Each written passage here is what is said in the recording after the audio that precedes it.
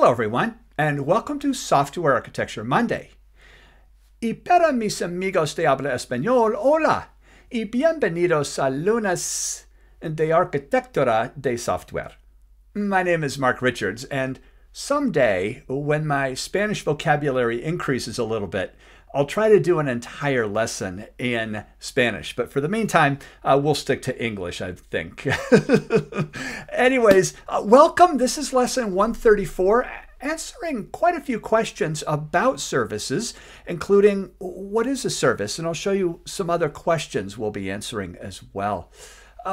You can get a full list of all of my lessons on my website at developer2architect.com/lessons. And here you can watch the lessons from my website or watch them on YouTube. As a matter of fact, most of my lessons come from material from two books I wrote with Neil Ford, The Fundamentals of Software Architecture, and also Software Architecture, The Hard Parts. We're going to ask a couple of questions related to really what is a service, but two in particular that I did actually get recently. Was this: can you tell me what the difference is between a service and a microservice? I've been at a lot of client sites. As a matter of fact, I would say mostly all of my client sites that interchangeably use these two words. Is there a difference between them? And then another follow-on question which we'll investigate, which I really love the answer to, and that is, what are the various services called in each kind of distributed architecture? Now, what I'm going to do is show you that services do differentiate based on the kind of architectural style we use, and I want to show you those characteristics. Now, if you look at the definition of a service, it's a separately deployed unit of software that performs some sort of business or maybe even an infrastructure function. For example, here's a ticketing service that you can use to, let's say, on a problem ticket system, to be able to create, cancel, route tickets, assign tickets. It's an example of a service. So is this one with ticket maintenance. As a matter of fact, this one that just does ticket routing is another example of a service. Notice here, we vary a lot with the granularity when we just talk about a service. But let's define a microservice and see how it differs, and then we'll look at characteristics of other kinds of services in different distributed architectures.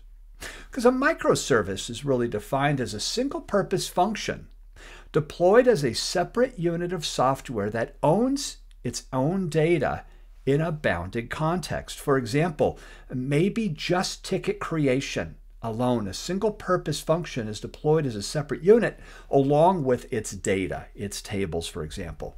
Maybe ticket search is another good example of something that's single-purpose. As a matter of fact, ticket assignment might also even be single-purpose, although it combines routing. This just shows that multiple components can still exist in a microservice.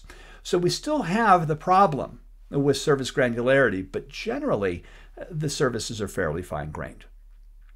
As a matter of fact, I want to get on to a question I'm more excited about, and that is, does it matter what kind of service exists in all these different kinds of distributed architectures? And as a matter of fact, there is a different name for a service and different characteristics for all of these architecture styles. And it's fairly important to understand what those service characteristics are in each of these architectures. Now, let's start with one we just saw, microservices architecture.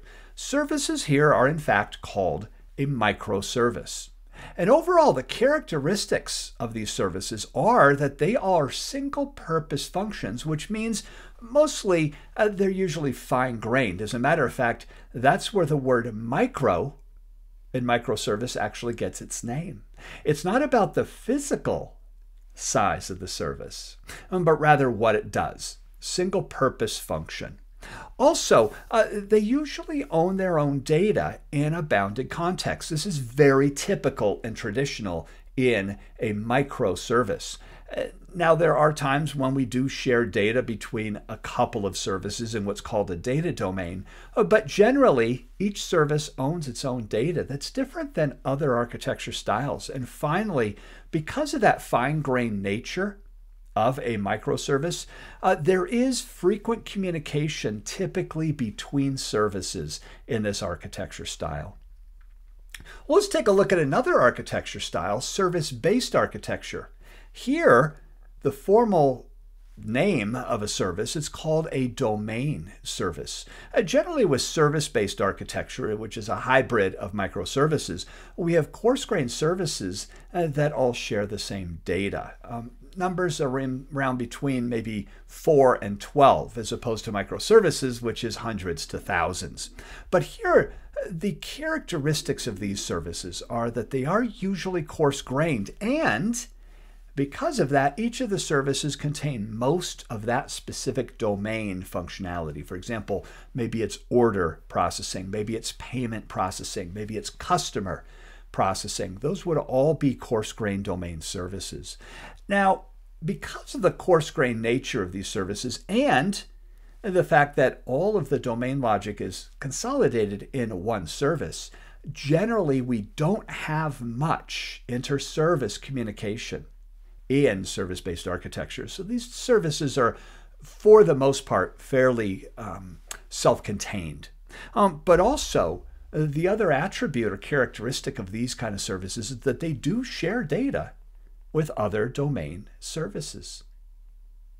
There's two other architecture styles I want to show you.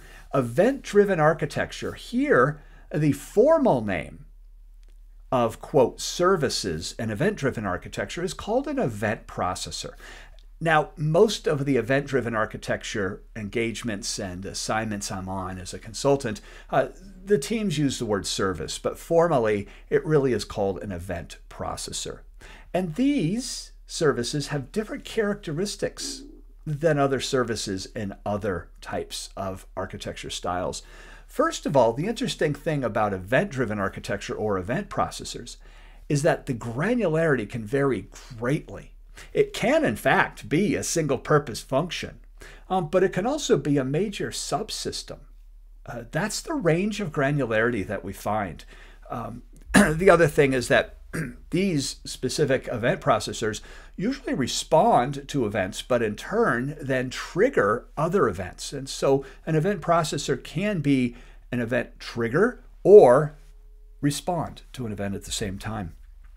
Now, communication between different event processors here is typically asynchronous. And so most of these event processors, if not all of them in event-driven architecture, are dealing with notification services or, let's say, brokers or topics, those sort of things. And also, data with these event processors is generally orthogonal to that particular service. And what I mean by that is there's no restriction that it has to own its own data.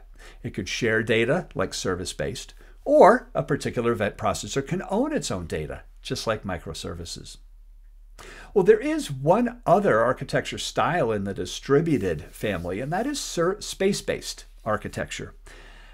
Here, space-based is a very complex architecture style, but really gets its name from a computer science term called tuple space.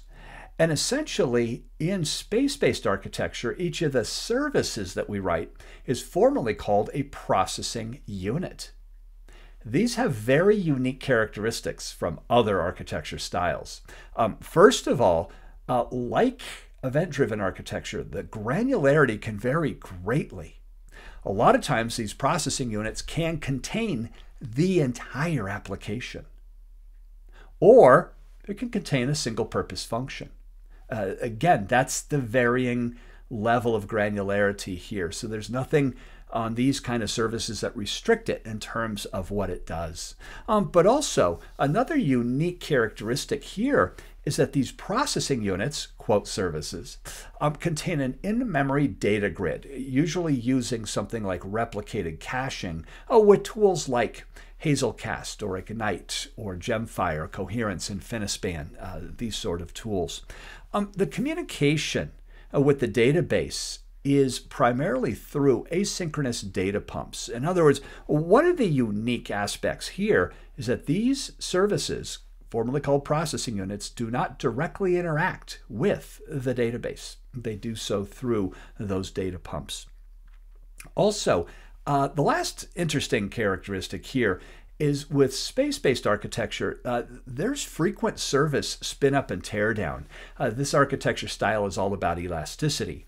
When load increases, processing units are spun up immediately to handle that increase in load. But when that load decreases, the processing units then get torn down. And this is a unique characteristic because we don't want to have a lot of resource allocation with each of these processing units. So isn't it interesting? We can kind of see that we call all of these things services, but in fact, that very valid question, are there different names of services in different architecture styles, and do they differ? The answer is yes.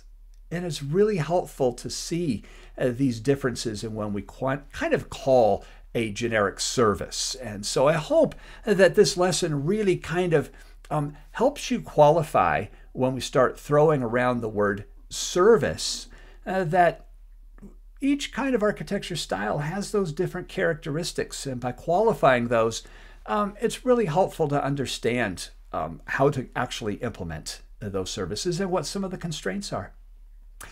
So this has been lesson 134, what is a service? And in any case, thank you so much for listening. Stay tuned in 2 more weeks for another lesson in Software Architecture Monday. Adios.